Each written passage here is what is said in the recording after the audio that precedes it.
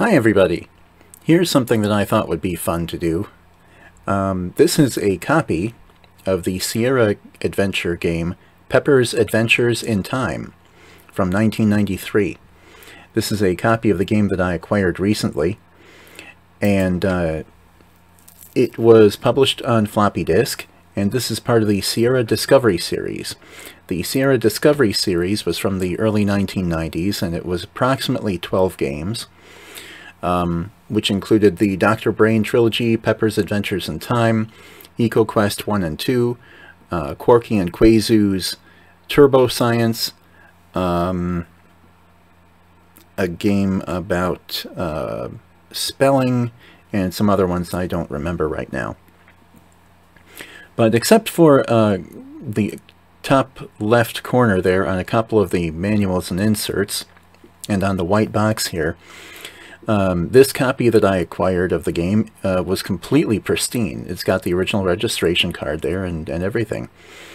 And the game discs themselves were completely legible. Every byte was completely legible. So the first thing that I did was I imaged the discs, and I happened to image the discs on the exact 30th anniversary of the day that they were written, which is Groundhog Day 1993. That's February 2nd, in case you're in a country that doesn't celebrate Groundhog Day, which I suppose is every country except the United States. As far as I know, that's in Punxsutawney, Pennsylvania. That's the origin of that. Anyway, so what I thought I would do today is, we're not going to play the game, but what I thought would be fun to do would be to install the game. And what I've got here is DOSBox pulled up,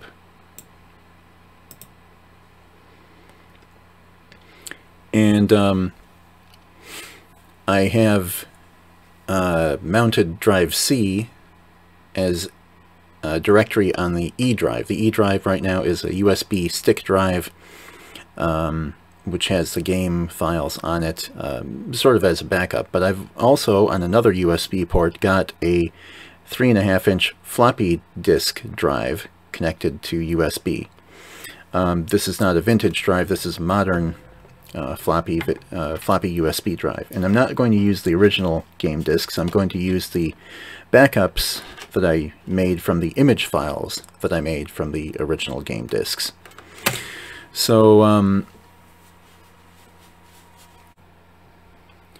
so what I've got here is DOSBox pulled up, and I have a USB stick drive plugged into my Windows 10 computer, and I have that as drive E, and I've mounted that as drive C, a directory in it which contains actually a copy of the game files from the disks. So if we do a dir on drive C, we have disk 1, 2, 3, 4, 5, and if we go into disk 1, for example, do a dir there, we see the files that are in that, including setup.exe and install.bat. And similarly for disks 2, 3, 4, and 5. If we go into the copy run directory, that's short for copy and run, meaning the game has already been, meaning the game files have already been put into there. Actually, that's not populated. Right. Because what I want to do now, I think, is I want to, oh no, that's actually something about the installation programs of that day, is that there was no option to install on any other drive other than C, on any other letter drive. But what I've got here is a, in another USB port on my Windows 10 computer, I've got a USB 3.5-inch floppy drive. And so I've put the backup disks, I'm going to put the backup disks into this floppy drive. You can possibly hear it there. There's disk 1. And these are the backup disks I made from the image files that I made from the original game disks that came in the box. My box. So if I switch to drive A, oh, of course, I have to mount drive A first, because it's DOSBox. And now if I do A:, and a dir, okay, we find that the same files are there. Now this was a 1993 installation program, and this, as you can see here, the directories say DOS only, Win only, and both. And as you saw from the sticker on the front cover of the game box, it runs in both DOS and Windows. But it appears that the installation program might not simply copy files. It might actually copy specific files to specific places, not just all in the game directory. So anyway, what we will do here, first let's type install.bat.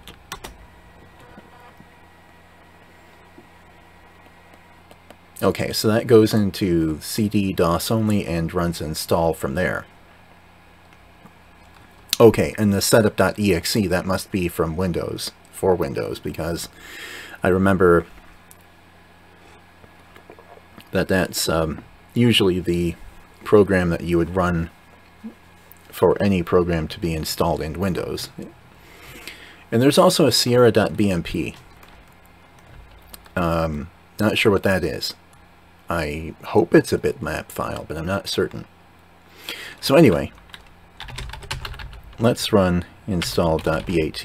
And now, looking back on vintage computing here, now I'm always specifying the extension of an executable file, unless it's a DOS command, because there's a big difference between running install.exe and install.bat, if there is one, especially in the Sierra files and stuff, especially once you've installed them and whatever.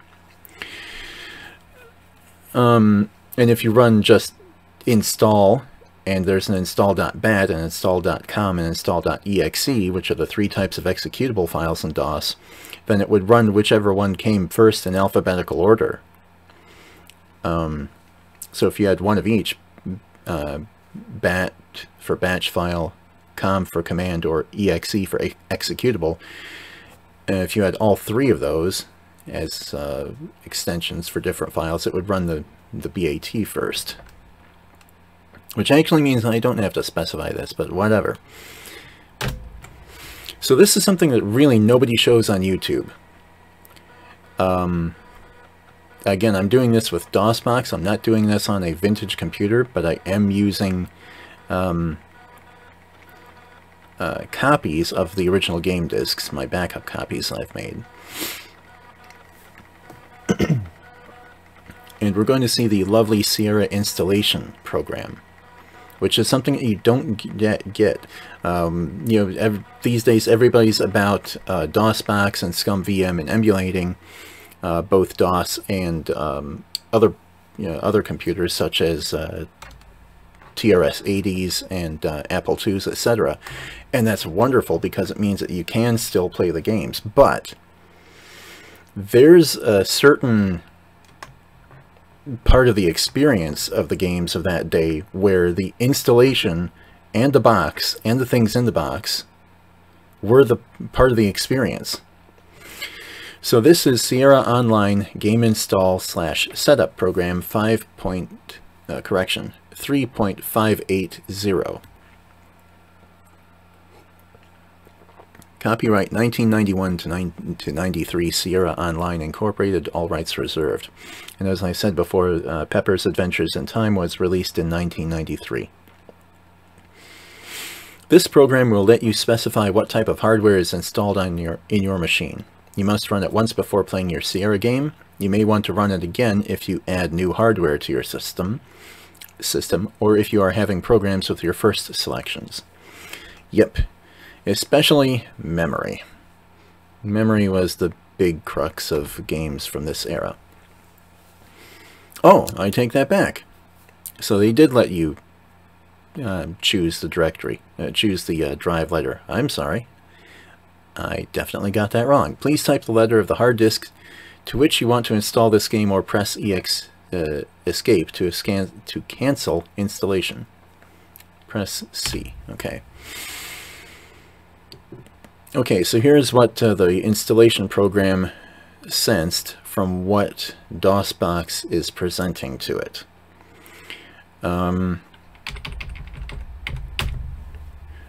Graphics, VGA or IBM PS2, 256 colors. Yes, that's what we want. Music, Roland MT32, MT100, LAPC1, CM32L, or CM64.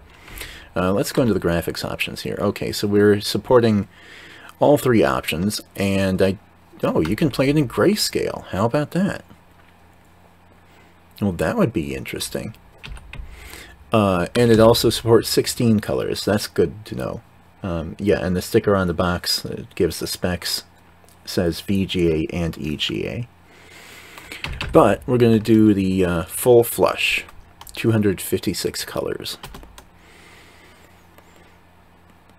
And let's see what the music selections are that are available. Roland MT32, General MIDI Sound Driver, Pro Audio Spectrum, Sound Blaster, AdLib, or compatibles. This was what we always had. Occasionally, well, almost everybody that I think had either a Sound Blaster or an AdLib card, and to my ear they sounded identical. Now that I've tried an actual AdLib card in person now, I don't hear a difference, but I'm not a musician either. I don't have a trained ear for music. And of course, the IBM PC or compatible internal speaker. Occasionally you would see other options as well, such as the Disney sound source. And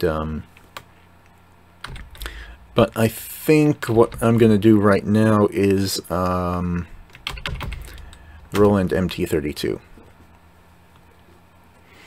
Before running your game, be sure to, 1, make sure the module is connected, and an external amplifier. Actually, now, wow, this is a lot. Okay, this is more technical than I expected. I expected it to just plug and play. Silly me. I should know better for vintage games. I'm going to do the Sound Blaster AdLib card. DOSBox comes up with some default settings for the Sound Blaster emulation, and I'm confident that it will support that. Joystick. I'm gonna don't use a joystick. I believe DOSBox definitely does support joysticks. I would be super surprised if it does not, but I don't have one plugged in. Neither a DB15 nor a USB joystick. Or a USB gamepad even. Mouse, used a Microsoft compatible mouse. Memory, used your machine's extra memory. On a modern computer, thankfully, there should be no problem with not having enough memory for a game that was made 30 years ago. But this was a huge problem, as I recall, in our experience in our house. The most notorious one was the Dagger of Amun-Ra.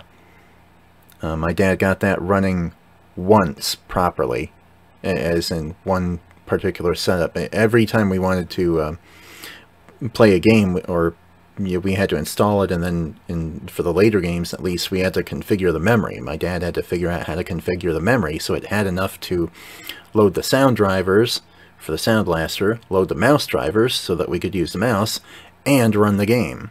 That was the minimum, of course. And even though we had, as far as I know, no problem with not having enough memory, there was a problem with configuring that memory properly. That's something that I have not mastered yet to this date. And so I remember one occasion where he got the Dagger of Amun-Ra working, and as I recall, I think he made a boot up menu. I assume that was in autoexec.bat. He made a boot up menu, or it might have been config.sys, I actually don't know, but he made a boot up menu in DOS so that when you booted up the computer, it asked you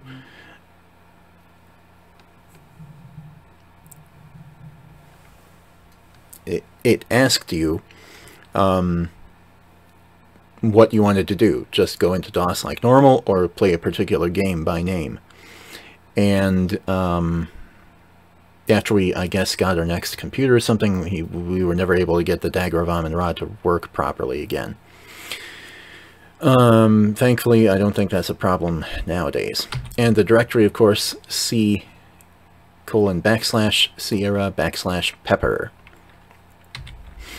You can also have the program have the installation program make a bootable floppy disk, which was very helpful, because then you did not have to know how to make a boot menu in your config.sys and autoexec.bat. Restore Sierra default choices, cancel installation, and return to DOS. And of course, what we want to do is accept these choices and begin installation. To use extended memory, you must make sure you have no other memory-resident programs loaded that use extended memory, such as RAM disks or disk caches. If your computer is a Tandy RLX 1000, don't use this option. To use expanded memory, your EMS driver software must be loaded before you start the game. To use XMS memory, your XMS driver must be loaded before you start the game. Note: not all machines support our use of extended memory. If your computer locks up or otherwise exhibits undesirable behavior while playing the game, try reinstalling without selecting this option. Now, I don't actually know why the Sierra installation program gives you the option of using the extra memory.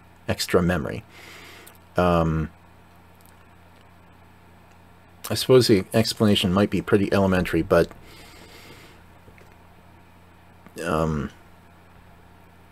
I suppose that refers to where it loads where into your computer's memory it loads the game when it runs it.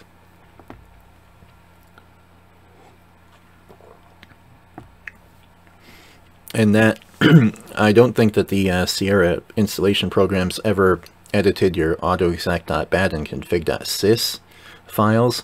The Sound Blaster installation files, the Sound Blaster installation disks actually did that to configure so that the right things were set up when your computer booted. But for the Sierra games like this one, they were dependent on that already being set, and you had to tell the game where to go in memory. So anyway, enter to confirm. And this is not genuinely, it just wrote all those files there. It apparently, the USB floppy drive had already read all those files into the Windows 10 computer's memory. So now you can see it's going single file by single file. So this is what the installation process would be. I also have a setup in the works where I can use one of my vintage computers and split the VGA output from it into both. Oh, okay, that beep there was supposed to be a sound from the PC speaker. That's what it would be on a vintage computer. Pepper 2. That's what I've labeled it. Not to be confused with the ColecoVision game, Pepper 2, which was sort of a Pac-Man clone, except you were, instead of eating dots, you were zipping zippers. Huh. I am working on a setup where I can use a vintage computer, such as a 386, and take its VGA output and split it. And one of those branches of the split will go into the monitor that I will look at, and the other branch will go into a converter, which will convert it into a USB camera input, which will go into my modern computer. And that way, I can use my modern computer to record myself playing the game on a vintage computer.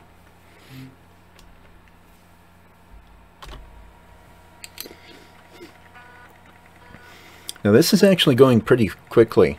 I don't know if it would be going this fast on, say, the 386. I don't know what the read-write baud rates are on 3.5-inch floppy disks. It's even interesting for me to use the word baud in relation to that, because it is a transfer of data, of bytes. I just never, until recently, used the word baud for anything other than modems. Until I learned, oh, well, it really applies to everything. Reading and writing to the memory, reading and writing to the hard drive, reading and writing to floppy disks, modem connections, null modem transfers, and probably network connections too, although I haven't done any networking yet, at least not with vintage computers, but that's in the works too. So if you had a game that was a lot of disks, for example, I think King's Quest V had 8 floppy disks, and if you were running that on, say, an 8088 computer or IBM PC or XT, such as we were, sorry, I don't know that. then the installation program might take a few minutes. Here we are, disk 5 of 5, and so that would be a great time, though, to look through the box and see what was in there, see what was in the manuals,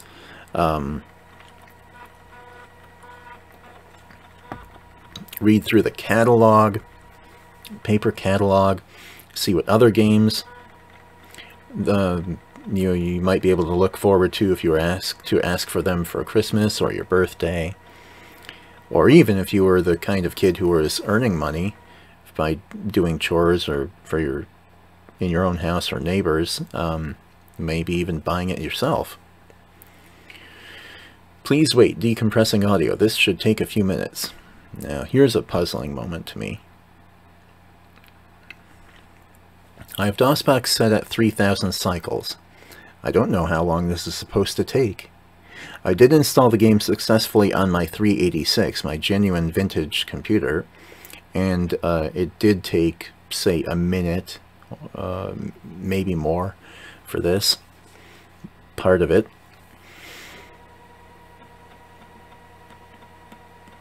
It's reading the floppy disk again.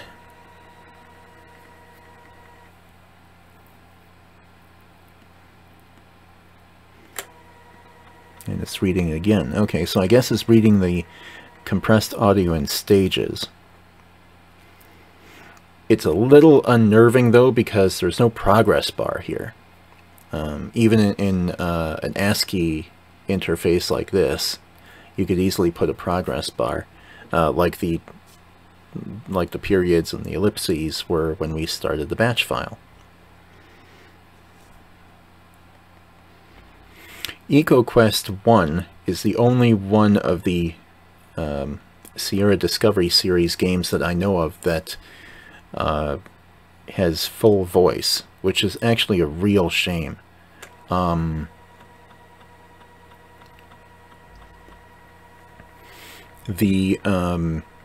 I've seen a little bit of that game played, so I'm looking forward to playing that one too.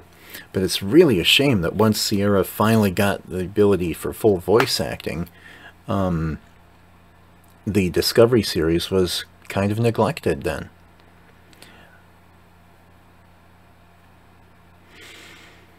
So let's see, the Sierra Discovery series, there was a counting game, a spelling game. Oh, there was also Mother Goose. There was Mixed Up Mother Goose and Mixed Up Fairy Tales. Mixed Up Fairy Tales, as far as I know, only had one edition of it. That is, it was never remade. And that one was actually written by Laurie Cole, who is the creator or co-creator of the Quest for Glory series, along with her husband Corey. And so the quest giver character in that game happens to be a dragon. And then there was also Mixed Up Mother Goose. And the Mixed Up Mother Goose I've read was... Oh, here we are. Mixed Up Mother Goose I've read was actually remade not just once, but twice. Once in the AGI engine, and once in the SCI-0 engine, and then again in SVGA, or Super VGA. That's another one that I've never read, never played either. Interesting thing about Mixed Up Fairy Tales, before I move on.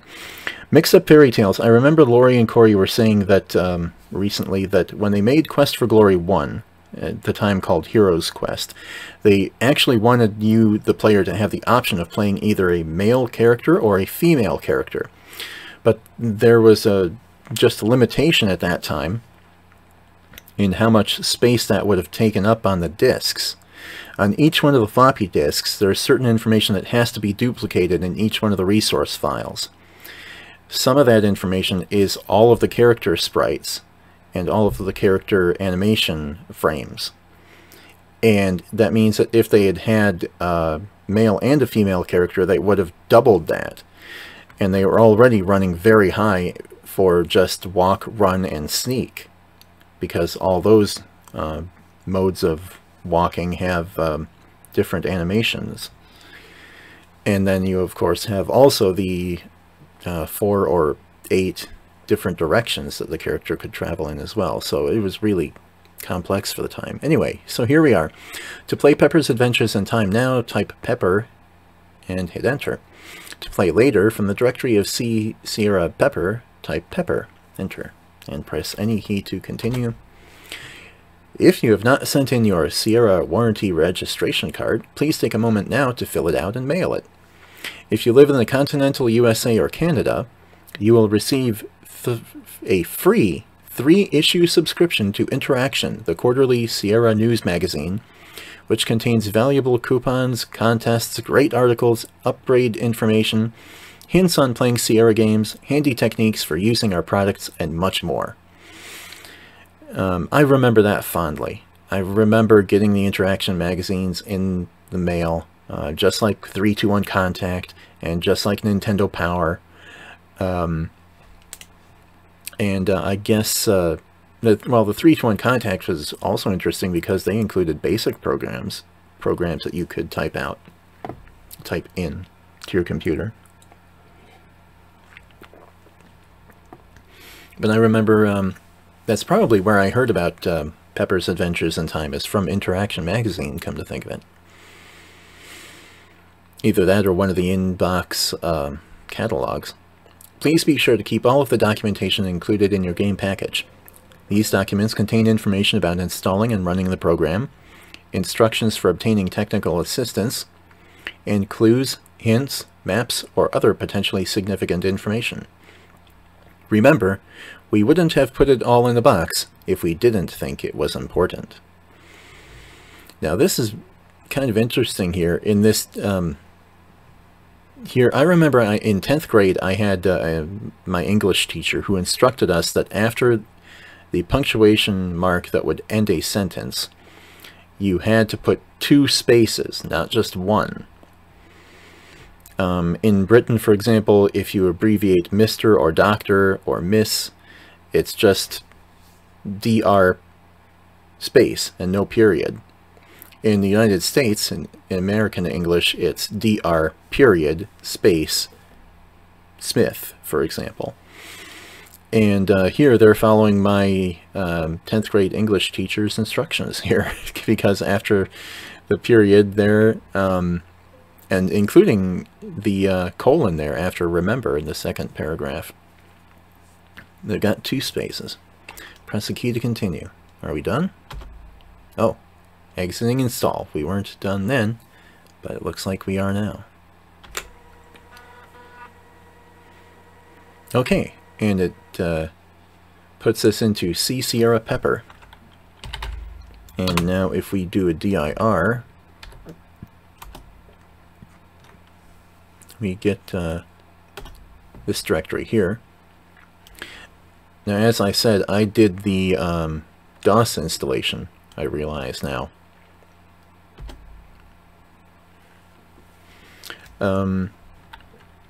So if we do a dir.bat, we have pepper.bat and sierra.bat. Type pepper.bat.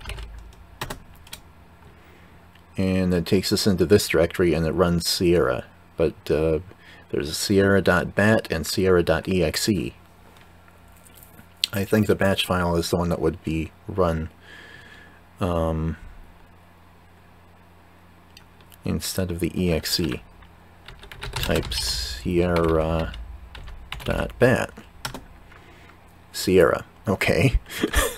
Which then would run sierra.exe. This kind of programming, for lack of a better term, always confused me. How the installation programs would put the files in the Sierra directory and the Sierra game directory, in this case Pepper.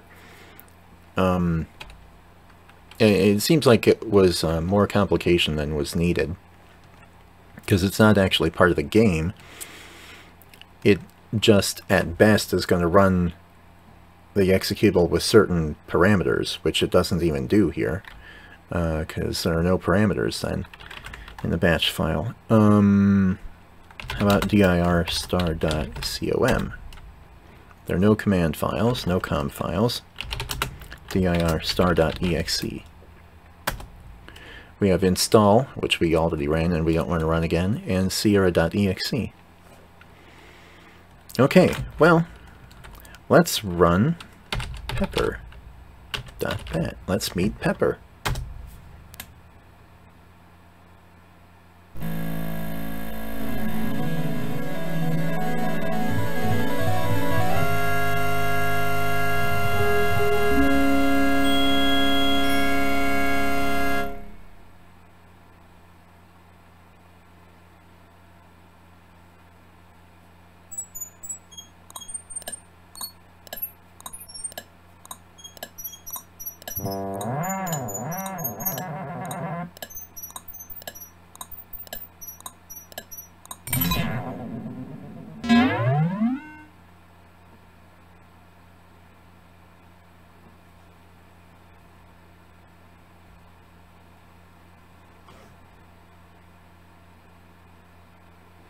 Alright, so the game works, and we've got the full sound card support for the Sound Blaster.